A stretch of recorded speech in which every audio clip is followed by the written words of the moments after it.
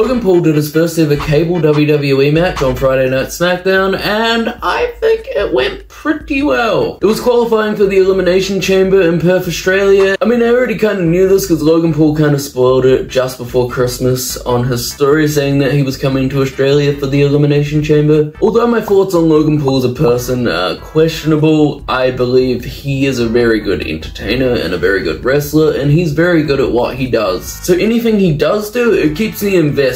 But I want to know your thoughts. What were your thoughts about Logan doing his first ever televised WWE match? Did you enjoy it? Did you hate it? Did you not even watch it? Do you even care about the WWE? Or is this video mostly for me? Let me know in the comments below. Don't forget to like and subscribe, and I'll see you in the next one. Thanks for watching.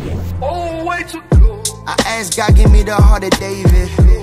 Honestly, I'm not patient. The devil getting